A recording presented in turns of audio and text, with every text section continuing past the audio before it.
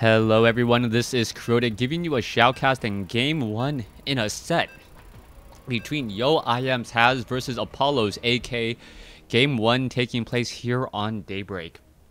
AK spawning as the red Zerg here at the 7 o'clock position. Meanwhile, we see that Has is spawning here as the blue Protoss. Now, this apparently is a best of 5 series, and based upon the seeding, it looks as though has the upper hand right now with a 1-0 lead in this best of 5. Now, you got to remember, during the elimination brackets, I believe you also play for a bit of seeding, as apparently a little bit of star action going on here down at the natural expansion, as the probe just going to be heading back off to the north. Now, this is not what we have typically that from the Protoss players in the TESL. The TESL Protoss players have really been favoring that Mothership Core fast expansion as opposed to the Forge fast expansion, which I believe will be opening up. Now, Daybreak is a map that is rather small towards the late game, but rather large during the early portions. The reason why that works out is because of these destructible rocks in the center. With the large walking distances early on, I would not be surprised if we see a Nexus first or a Hatchery first coming in from either of these players. However, Has opting to go for a Forge first this time around, and he will be scouting out and perhaps doing a little bit of pylon blocking here at the 9 o'clock expansion location. Coming back and taking a look, AK is setting up a spawning pool first. He should be able to handle any, cannon rushing that may come across the map as the game is now getting underway. So far, what do we see here besides a disappearing hatchery? Not very much. The drone made sure that there was no proxy gateways being placed down, as the drone is now going to make its way over here to the natural and be forced to deal with this scouting probe. Apparently a little bit of heart action coming in from Has there. Nicely done, as Has giving on a little bit of a show for his fans. So far, there is that pylon as the probe is now looking to back away. Probe is going to be retreating as the drone is now attempting to take down this pylon. So far, so good. You can see that very good saturation back here in the main base. Natural expansion yet to have anything, as the Nexus is not up yet, as the pylon does get completed. So Has actually completing the pylon here. He will lose out on 100 resources, but will delay this hatchery just a little while longer. Hatchery finally comes into play, and we'll see whether or not AK follows this up with another hatchery here. So far, units are now making their way out. 16 over 24 workers at the main base. Natural expansion does have that photon cannon with that gateway there, and I do believe a Cybernetics core will be coming down momentarily. Meanwhile, the probe, trying to do a little bit more scouting, will get one last ditch effort until he gets on creep. Once he gets on creep, the Queens and the Zerglings are going to be more than enough, as AK protects the fact that he is not yet going for any gas. This is a very strong sign that AK wants to do an economic game, have this game go at least until the 16 to 18 minute mark, where he should already have a 200 supply count. Now, what can Has do at this point? He can try and block this. He can try and go for a lot of harassment and perhaps go for oracles, or perhaps even some Zealot run-bys to try and shut down this hatchery. Zealots, perhaps one of the most cost-effective units that can run inside a base and take down a fair number of drones. They are rather beefy with a fair amount of DPS as well, as opposed to, say, trying to sneak by a handful of Zerglings, 8 Zerglings or 4 Zealots. Even though it is the same amount of resources, 4 Zealots inside a base just seems that much more scary.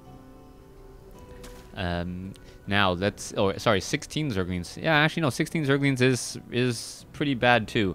Alright, a little bit weird on my math there. So 16 Zerglings or 4 Zealots. I'm not actually sure which one I would rather have. Both of that could get taken down rather quickly. I'd probably, 8 Marines is pretty bad as well. You know what? 4 Zealots, 8 Marines, 16 Zerglings. All of those very, very deadly combinations. But we are not going to have any of that yet, as we are going into a Stargate. You know what? That little banter with myself, that would have sounded much better if I had a co-caster going like, what do you mean? Like, I think your math's wrong. And that would have sounded better as opposed to me realizing myself that, you know what? Something is wrong with my calculations. Now, taking a look, AK is going to be coming in with these Zerglings. He's going to be heading up the ramp and now taking a look around. So far, the probe is trying to set up an expansion and won't be able to, as there is a good number of Zerglings out. A couple of things I am surprised about, right now is that we do not have a mothership core. Without that mothership core, the defense is going to be a little bit more difficult to come by. That does surprise me a bit, and I'm looking to see. Oh, I can't figure out where my settings are to set the fact that I'm away, so I apologize there. Meanwhile, one Zealot is going to get surrounded here, going to get cleaned up, beautifully done by AK. That nice micro pulling back the lower hit point Zerglings to make sure the Zealot doesn't finish any of them off. So normally these 6 Zerglings, at least one if not 2 of them could have gone down in that exchange, but no, as we now see Has finally getting on the board, taking out an Overlord, as we're now looking at a fair number of gateways. Alright, so heavy gateway now coming in, AK responding with the Roach Warren and Spore Crawler to deal with those Phoenixes. Meanwhile, the Roach Warren to help deal with the large number of units that could be warping in halfway across the field. 4 gateways. It looks like it is going to be 4, 6 gateways, 7 gateways total with... Alright, no, 4, 5, 6. 6 gateways total with the robotics facility. And this may be a 2-base push. 6 gate, 2-base push here. Taking a look at it, we are seeing that 15 over 24 probes, 16 over 24. The numbers are just right to try and do a very strong push here, as the proxy pylon is already set up. Now, the concern I have, though, is that there is a lot of Phoenixes and not a lot of sentries. Without the sentries, the fight is just not going to work out all that well. The Spore Crawler getting in some easy shots there, as the Phoenixes now looking to back off. Where are these Phoenixes going to travel to, and where are they going to go? We can see that there is a lot of Zealots now warping in on the far side, and this could try and take down this hatchery. The problem is that there is going to be a number of Zerglings here, as the Zealots are simply walking in here to try and take down some drones. Roaches have arrived as well. A poor Queen may get sniped down here, but the Roach Warren has been completed for quite some time, and the Zealots simply are not fast enough compared to all of these roaches on creep. Now the Queen does need a back off here, has to be rather careful. The Queen may get picked up. No, Roach is now getting picked up, as well as a new round of Zealots making their way in. The Roaches are getting picked off one at a time, and this is actually good for the Zealot follow-up, as we're seeing Has doing a great job here taking down Roach after Roach. The Zealots are constantly chasing after those Roaches, but the Roaches do have a bit of distance on them, as the Roaches are still trying to hold themselves off in a very good position. A new round of Zealots now looking to come in. More Roaches coming in here. AK going to have a very large number of units. There's also, I believe, a new Queen now joining in on the field, as the Zealots and the drones are just constantly fighting back and forth. There you go. A Hydralisk now getting picked up and then poked down.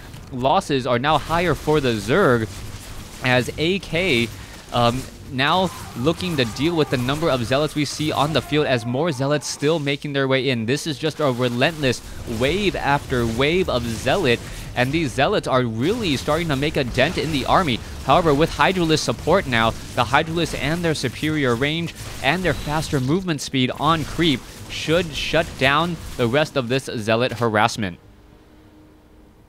We are now going into Colossus and extended thermal lance range. There is an Immortal, which I may believe is stuck here. Yes, the Immortal is actually stuck. I'm not sure how it's going to get out. Actually, there is enough room right here to sneak its way out along this south side. Sentries are all in position with those force fields, as a couple of Zerglings will get picked up, served up, and then denying sight here at this Xel'Naga Tower. Not enough energy for the next Graviton beam, as we're now seeing Hydralisk making their way across the field. The extended thermal lance range should be chrono boosted out. I'm not sure why. Instead, chrono boosting out the Colossus. That was strong. but still you have 100 energy on your Nexus. Try and make something happen. Alright, there you go. Hydralisk now being brought over. There is one Colossus there. There is some sentries. The one Immortal is going to be able to handle those roaches, but the Colossus really needs to figure out these sentries. There you go. A beautiful force field splitting off the army. Guardian Shield now bringing things up as well, making things rather difficult. Roach is now trying to engage. A second Colossus should be coming in soon, as Has looking to back off here, realizing that this is not a good fight for him. Has looking to back off. Colossus are still coming in mass. What is going to be the follow-up play? 2 Colossi ready to go. Extended thermal lance range almost ready, but the timing on this couldn't be any worse. If there was that chrono boost, we would be done with that extended thermal lance range. And Has realizing a little bit too late that he should have been chrono boosting this out for a better engagement. Finally ready and on the field. Will he be able to catch up to those Hydralisks? Hydralisks are fairly slow right now, and the Phoenixes are going to try and get closer. The Stalkers may be able to pick apart some of these units as well. Are we going to perhaps see a Graviton Beam? No Graviton Beam either, as we now see some Proxy Pylons in play, and now some Stalkers warping in. It is now 4 bases to 2. As long as AK can hold off this push, he will be fine. Has thinking that he has the superior army, doesn't know that he's currently 50 supply behind. You're going to see that the armies are going to engage in just a bit, but the amount of splash damage between those 2 Colossus is something to be reckoned with. We are going into a lot of Corruptors, and once the Corruptors cast that corruption onto those Colossus, that should shut them down rather quickly. I don't see that many Stalkers, only 11 of them right now, and if the Stalkers take their time to focus on Corruptors, the Roaches and all other units will be able to focus them down too quickly. Here you go. Here's a very strong flank. There is a lot of sentries in this group here. Has could close the back door, and there you go. There's the back door closure, and this is a beautiful engagement. The Colossus, however, need to be very careful. They need to back off. They're actually going into the Corruptors. The Corruptors are now going to finish off the last of the Colossus, but many of the Roaches and Hydralisks were already taken down. However, AK is still replenishing the army rather quickly, and you're going to see 161 versus 83 supply. The Stalkers are able to finish off this. I don't know how this is working. There's 100 or 60 supply discrepancy, and somehow has the superior army. Let's take a look. Army sizes is larger for the Zerg. He just needs to get his units over there, as Corruptor after Corruptor is falling. There you go, a new line of Roaches now making their way in. Sentries now being brought forward again. That force field was just so powerful.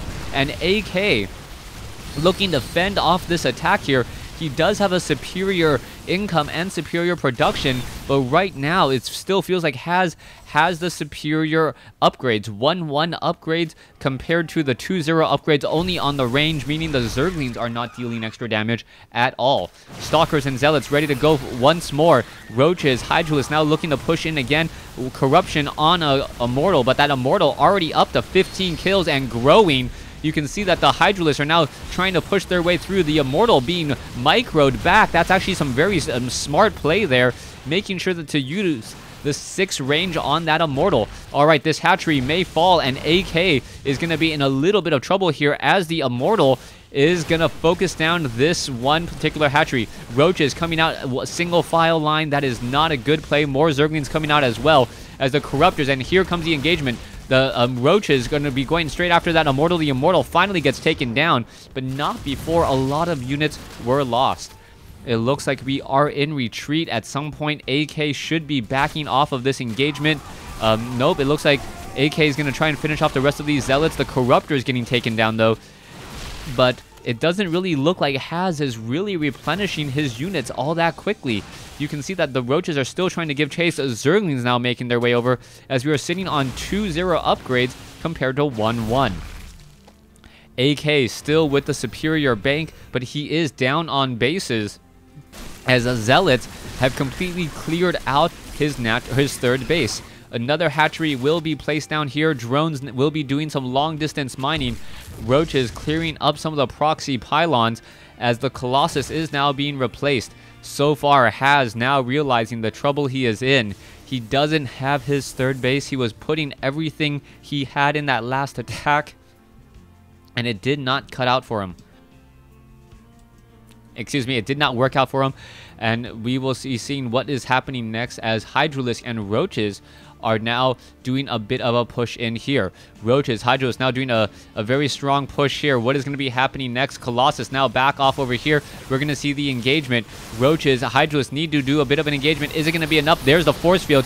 Hydralisk, however, going to be able to get out some shots here as the force field's actually splitting things up in a rather unusual way. Probes now getting stuck off to the side here. More Zealots will reinforce, and the force field now making it rather difficult for the Zealots to get in range. They are now gone just in time, and AK is somehow with 100 supply advantage still not able to capitalize that much. This does not feel like the landslide that most 100 supply advantage battles have. The Colossus now going into the very far back field. It looks like it will finish off a bit more. This this one Corruptor will get the necessary kill there, as the Stalker trying to finish off the Corruptor is going to go down. Oh, one more shot would have done it. Not quite sure where the follow-up play is here, but AK finally getting enough units, and it looks like the breaking point has finally been reached. The Corruptor's now looking to back off. Roach after Roach now pushing on the far side, and it really felt like AK knew that he could all in with this attack because Has did not have his third base. No third base, nearly running out of minerals at his natural. His main base has run out of minerals as Apollo's AK takes game 1 in this series. Thanks for watching. Thanks for listening. Hope you guys enjoyed game 1. Please stay tuned for game 2.